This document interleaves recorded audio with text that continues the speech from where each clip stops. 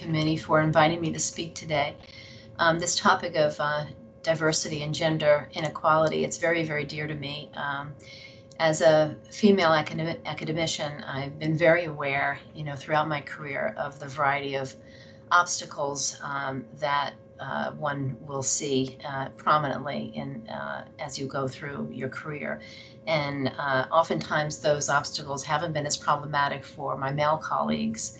And those difficulties have been shared with conversations that I've had with many of my female counterparts.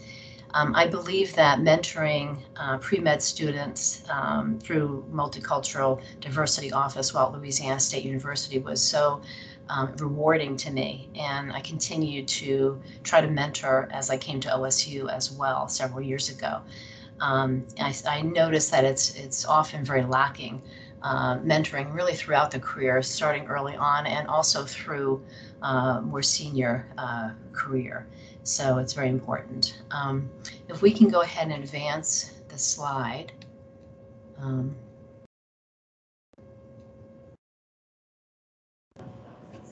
I think you should be able to push the space bar. Myself? Yeah. I think I can't. I think you have to advance them. I'm sorry, I don't think I can do it on my end. I had sent them to you, and I think they don't allow me to share. I think you're sharing it from, I think. Okay, there we go. Maybe I can now. Oh, okay, there we go. So in 2020, I, along with several colleagues, authored an article on gender diversity in neurology and neurophysiology. And in this article, we reviewed the challenges that are present and some of the potential solutions that we could come up with. And although change really can happen very slowly, that year we saw some changes both in the broader neurology academy and also in the smaller society, where women have gained some leadership roles.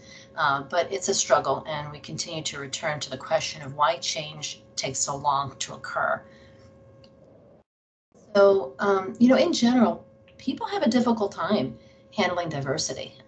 We are comfortable with people who are similar to ourselves, and we're not so comfortable with those who are different than us. And there's just been much research as to why this is, and it's important as it relates to the whole topic of gender diversity in medicine. Gender diversity in medicine mimics in large part gender diversity in a broader population. It's just difficult to achieve diversity for a variety of reasons. So we all know that time and resources are limited at the institutional level. And for each of us in our daily lives, resources are limited too, time is limited. So if we're going to spend the time and the resources evaluating and discussing and trying to solve the problem of gender inequality, we have to ask, why does diversity matter? And why is it important at all? Well, there was a very well-known article in the Harvard Business Review in 2016 entitled "Why Diverse Teams Are Smarter." And researchers evaluated the outcomes and the performance metrics of diverse business teams. And many of these same principles that they came across with apply to the medical field as well. What they found was that diverse teams perform better because the participants are more aware of their own biases. They tend to be more open to other perspectives, and therefore they question the prior assumptions that they had. They tend to be more willing to engage with others, seeing other viewpoints, and they become competitive with each other, and they create a more creative and innovative, enhancing performance team. So diversity matters, and research has shown us that diversity in a team improves networking, improves communication, and engagement. We're more likely also to promote those we know and have engaged with. So suddenly that person who's not like us becomes a little less intimidating when we engage with them. and it improves the creativity as different perspectives enhance ideas and approaches to problem solving. Problem solving is the basis for innovation, as the need for a new device, a new method, sparks a way to provide that new method or that new device. An example of the diversity enhancement is what's happened at several Fortune 500 companies over the years, where adding qualified females to the executive board has been shown to enhance performance and result in greater financial gains for those institutions. The 2015 McKinsey report looked at 366 public companies in the top quartile for ethnic and racial diversity in management in their companies, were 35% more likely to have financial returns above their industry mean. Companies that were in the top quartile for gender diversity were 15% more likely to have returns above the industry mean. And an analysis by Credit Suisse of 2,400 companies found that organizations with at least one female board member yielded higher returns on equity and a higher net income growth than those that did not have any women on the board. And we know that additional research of non-homogeneous teams challenge workers to think creatively and with other perspectives and improve their performance. So we know that diversity at Fortune 500 companies improves financial gains and performance, but how about medicine? Is medicine different? Well, how does this translate to medicine in general? How can significant gender disparity in medicine be improved? So we know that there are some contributors that are prominent in gender diversity and gender disparity in medicine. We know that women leave academic medicine at a higher rate than men do. Can any of us guess what the most frequent reasons cited in surveys of females in medicine as to why they leave? We'll come back to that maybe later. Let's talk a little bit about some of the other contributors. So academic culture often fails to support women in medicine. Often meetings are held early in the morning or late in the evening, when it infringes on family time and childcare responsibilities, often biasing against women physicians who are still mostly responsible for those sorts of responsibilities in large part. And in addition, there's an unintended bias where women are not asked to be part of a group or they're looked over. It's akin to being invited for dessert when everyone else is being invited for dinner. And there's a wide disparity in gender compensation, and we'll touch on that a little bit later too. There's also a lack of career mentorship. Not having mentors who are similar in their life or situational experiences doesn't allow for effective mentoring. So I've touched upon briefly the lack of support in our academic culture, but home or childcare responsibilities often fall to women, and they fail to create an environment in which women are able to succeed. They create disparities in gender advancement. So let's look at academic culture first as a contributor to gender disparity. A significant component of the cultural difficulty in academia has to do with implicit bias. So implicit bias has, for the most part, replaced explicit bias in the workplace, although there's sure to be still instances of explicit bias.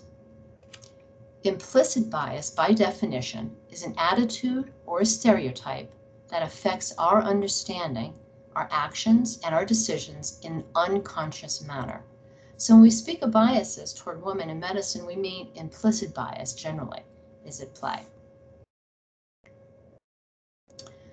Does explicit bias still exist? Well, yes, it still does. And it's sad to say, but about 50% of women will still report on surveys that they've had some history of sexual bias or harassment in the workforce. And although it's illegal for the most part now in institutions, they find a way to ask about a spouse or children, or to gauge whether children may be in their near future when hiring and promoting. and that sets up a gender bias. I recently sat at a leadership meeting where that came up. In 2018, the University of Maryland Medical School was sued over sexual harassment that had occurred over many years' duration and had been reported and ignored for several years. And that's just 2018. So there was a nice study in 2020, last year, from Balmer and colleagues that described their research on women in an academic institution in 2018 and how the theory of gendered organizations could be applied to the experience of women in academic medicine, and to explain why gender equity remains difficult to resolve. They described a system in which formal gender diversity programs existed, but they weren't fully implemented, and they were given kind of lip service. So a system which was kind of stacked against them was often described by the women in this study. The more senior women in academics would try to navigate the system as best they could, and they try to advocate for some of the younger female colleagues. So what is the theory of gendered organizations? Well, the theory of gendered organizations is one in which formal expectations intended to create gender neutral are left intact, but informal interactions were experienced as inequitable, contributing to the maintenance and reproduction of gender inequity. So it's sort of like lip service.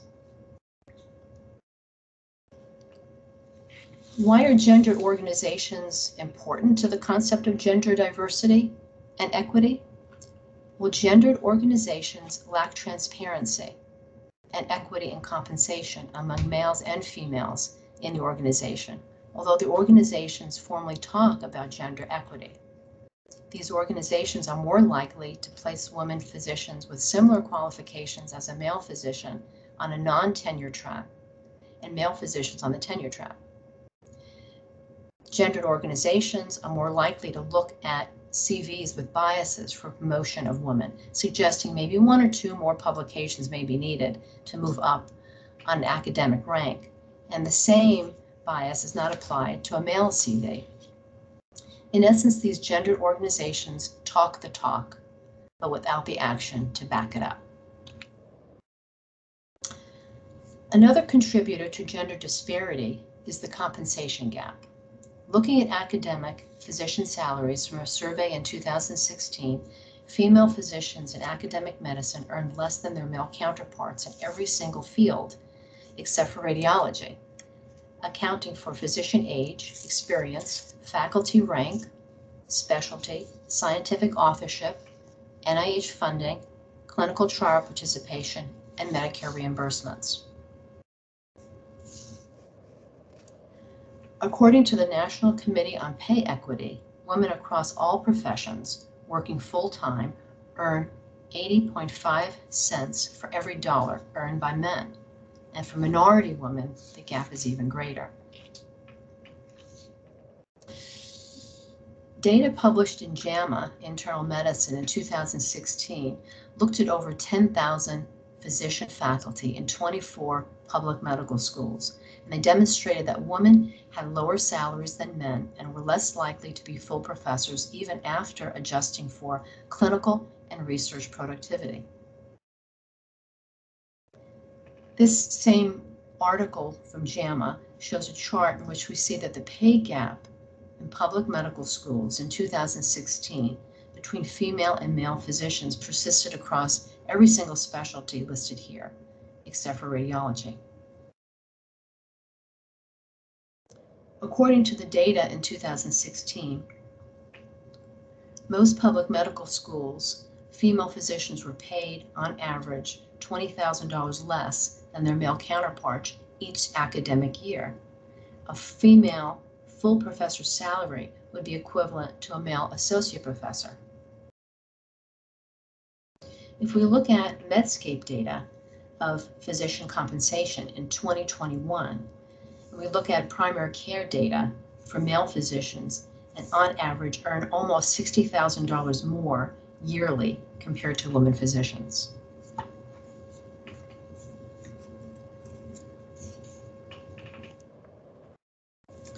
How about specialty care? Well, after additional years of fellowship training, does the gender gap improve in specialty care? Well, again, according to the 2021 Medscape Physician Compensation Report, the gap is actually even greater for specialists. Almost $100,000 more compensation for male specialists compared to women specialists in an academic year. Here we see a broader survey with increasing awareness of inequality and discrimination. Does the recent data indicate that the situation has improved for women? No.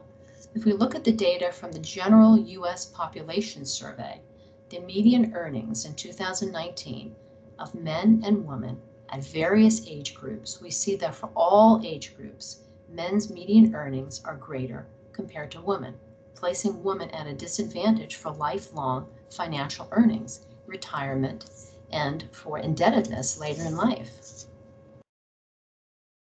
Over the course of a career, if we think about the loss of lifetime earnings after 30 years of practice, it will result in significant loss and gap in earnings of female physicians compared to male, and females in general compared to males in the general workforce. An average woman will have lost over $400,000 in earnings because of this earnings gap over her career. So we have to ask ourselves, can't women just negotiate for higher pay? Well, research shows that women are reluctant to negotiate their salary. There's a cost to negotiation that most women are not willing to pay, and it's a social stigma cost of negotiating for themselves, and men don't seem to carry that stigma.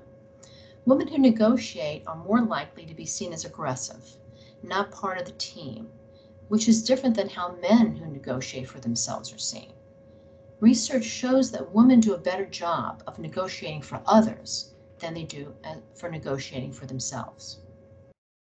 Again, it goes back to that whole caring kind of mentality or mindset that women have been almost raised to believe in. Another significant contributor to gender disparity is the lack of physician female mentors. So male physicians can certainly serve as mentors for female physicians. However, having a mentor who has had similar obstacles, who has had similar challenges, can help you maneuver through those challenges in your career is invaluable.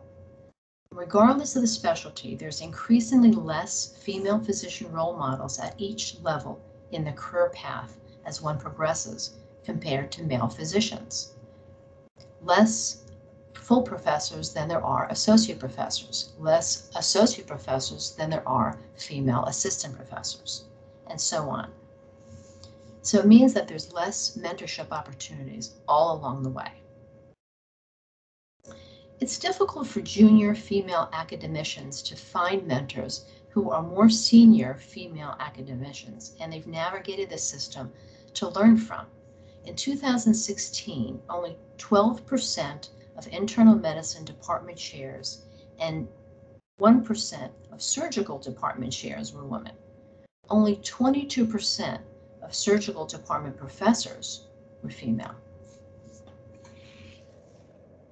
If we look at AAMC data from 2020, and we look at this graph of the percentages of chairs at U.S. medical school departments by gender, and if they are permanent or if they are interim, we can see that there's a large gap present between men and women department chairs, with women holding just close to 20% of department chair positions, which is an improvement from single digits in the 1990s, but we certainly can see we have a long way to go to achieve gender equity.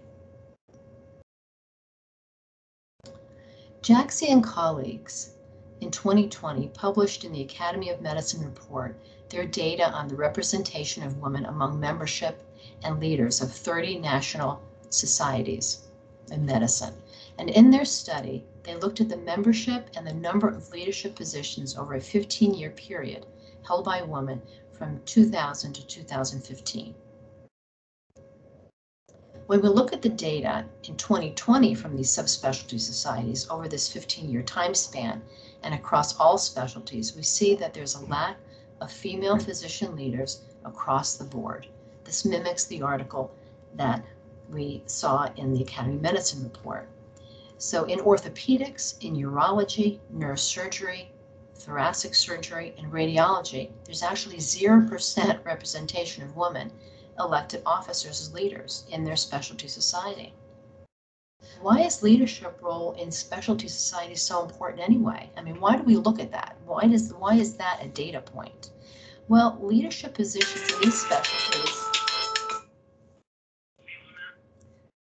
these specialties, are important because they help gain access to networking opportunities, and they improve the chances for promotion at their home institution. So they're important because there's something that looked at when you're going up for promotion. And we can see that this is, in this way, this lack of department chair positions correlates to the lack of promotion and the lack of female physicians moving up the ranks to associate and to full professor. In a study by Trico and colleagues in 2020, they looked at global evidence of gender disparities in academic medicine, and they found that there was underrepresentation of women in multiple segments, including higher academic ranks, a number of courses that were taught, administration roles, recruitment offers, and promotional opportunities, as well as academic leadership opportunities. And all of this suggested that this is really a global problem. It's not a US problem. Another contributor to gender disparity is that of home responsibilities. Remember at the beginning of the session, I asked that question of which of the contributors would be seen in the survey as the most prominent? Well, it is home responsibilities. Early in their careers, about 40% of women tend to leave medicine, and they've ranked in surveys that the home responsibilities and childcare responsibilities are the #1 reason for leaving. They leave the profession as a whole. They may return later after the children are older, but it means that often they've lost the ability to advance at the same pace as males in their profession. They've lost the earnings from all of those years that they left, and they may be seen as less committed to the field and less likely to be promoted. But of course, there are exceptions. It definitely has an impact upon promotionability. In a study of the internal medicine 5-year survey of physician recipients of NIH, K08, and K23 awards, they found that among married or partnered recipients with children, women spent on average 8.5 more hours weekly on domestic activities compared to their male counterparts. And these are academicians who have received NIH awards. So they're very highly competitive awards, and they are very highly committed to the profession, but yet they're spending a majority of their time on household duties that their male counterparts aren't. The same respondents were more likely to take time off during childcare disruptions than the men were. So what is the solution to this? The solution lies in fixing the system, not fixing the female physician. We have to look at the obstacles that are present and make the system equitable for all. There are numerous recommendations that exist, but they need to be implemented. It's not just talking the talk, but actually placing these into action. So what are the solutions? Here are some potential solutions to improve gender disparity. First, creating a well-defined or streamlined process for hiring and promoting with women physicians included in equal numbers in the decision-making teams. When women are on the hiring team, it's much more likely that women will be recruited among the pool of qualified applicants. Faculty, grand rounds, and staff meetings should be held during working hours rather than early morning or evening to allow for family time and childcare responsibilities. One should ensure that there's adequate numbers of career mentoring along all stages of the career path, with both female and male role models at each level. And one has to monitor the gap in gender in divisions and departments to ensure that there's continuous improvement, not to place some gender diversity initiatives in place and then not to monitor them.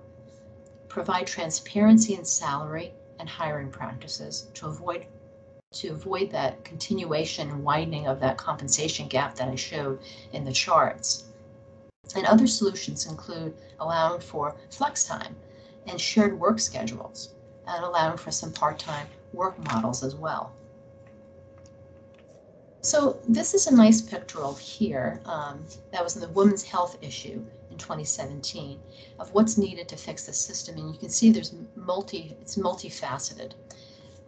So training in unconscious bias for all faculty members is a first solution, but it's only beginning, and it allows for awareness. Women academicians and other minorities need career and developmental mentoring to learn the skills that are needed for career advancement and promotion at their institution, and the mentoring process, and it should continue really throughout one's career. There's even bias that occurs later in the careers of women academicians. In addition, search committees for faculty, division, and department leaders, as well as university and hospital leadership, need to indicate that there's equal ratios of male and female members. Opportunities for networking need to be gender neutral, and meetings required for faculty or meetings which enhance networking should be during working hours and not early in the morning or in the evenings when family obligations would pose a challenge for childcare.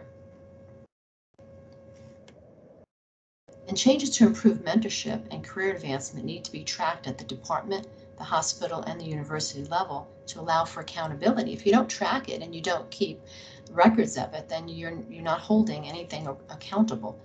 And needed to have policy changes to provide a truly equitable and a diverse culture for the academic enhancement of all physicians, not just males, but all physicians.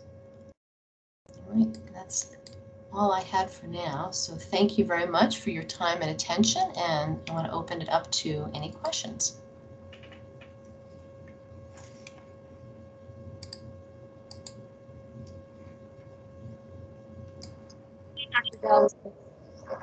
This is Felicia Duncan. Hi, Dr. Thank you so much again for coming and giving this talk. Like Christina said, it's one that was missing from our archives, and we really appreciate it. I just wanted to ask your opinion on something. So I remember last year, or early this year, I read an article that says, when a specialty becomes women's work, becomes a woman's work. And basically what the article showed was that... I'm sorry, you're breaking up, Dr. Duncan. I can't hear you very well. I think there's some background noise or... Would it be best if I type it better now? Maybe you're breaking up. I didn't get the last part of what you said. There was an article that mentioned specialties that are predominantly women actually have lower pay than those specialties that are predominantly male, which, goes to show when you said we need to fix the system, that speaks, clearly to that point. Yes. And you mentioned, importantly, that we need to have male role models for female physicians. Now, do you have any thoughts about how we can, encourage the males in these fields that are mostly women to attract more males to the field? Because, I would assume not only the males are kind of discouraged, but also other females from, entering those fields when they notice this pay gap. Right, and I think that's really what it touches upon. It's often the compensation that males will have a tendency to go towards more of the highly compensated fields. So the surgical fields are the ones that are mostly predominantly male versus the fields like pediatrics, for example, which is largely female. And it's interesting that radiology is different because that really is kind of equal there. I think that the question is, why are those fields attracting more males than females, and why are some fields attracting more females? It has to do with the promotion And if you have a large number of males to begin with in that field, like, orthopedics, for example, or thoracic surgery, it's just so much harder for a female to break in because you've got that kind of almost men's club mentality. It's all these biases that I talked about that are present. And so you have to make it more equitable by having more females on the recruiting end of it and on the mentorship end of it, so that more females come into the field that are predominantly male, and it starts changing over the system. If you just have one or two females even coming into the recruiting end of it, it will make a large difference in the recruitability in that field. Similarly, for fields that are predominantly female in nature, they tend to be lower compensation. So we have to just have a system where that becomes more palatable for male physicians. And improved compensation is certainly one thing. If we make it more gender equitable, then the compensation will increase. Thank you.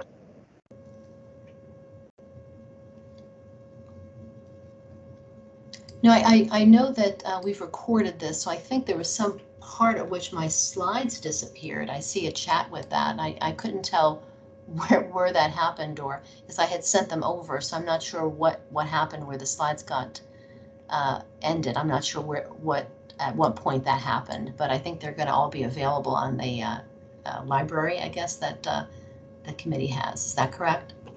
Yes, and I can go ahead and send them out separately as well. Okay. All right, great. Thank you. Very welcome. I think this is a great, important topic. I think that at OSU, we've made some strides, but clearly have a way to go. There's still inequity in compensation. There's still not a whole lot of transparency. There's some because if it's a public institution, but not entirely. And I think just increasing the number of making it more equitable on promotion boards, on recruiting end of it, when folks are being recruited, that there's at least an equitable number for gender and also minority candidates. I think that's really going to be the key, and having just transparency. Hopefully we'll change the system. I have seen changes happen over the decades that I've been in my career, but it is slow. It's slow to happen. So.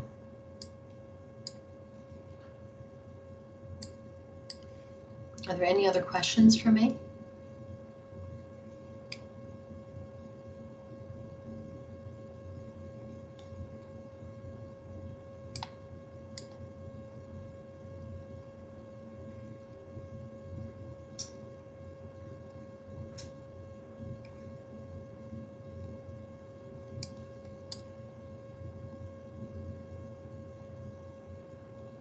Okay. Well, I thank you, and thank you, Dr. Duncan, for inviting me to give this talk. And I hope it has been informative for folks. I hope you've gotten some information that you didn't have before, and hopefully make some progress as we move forward in improving gender equity here at Ohio State and broadly. So. Thank you so much for joining us today. Thank you. Thank you.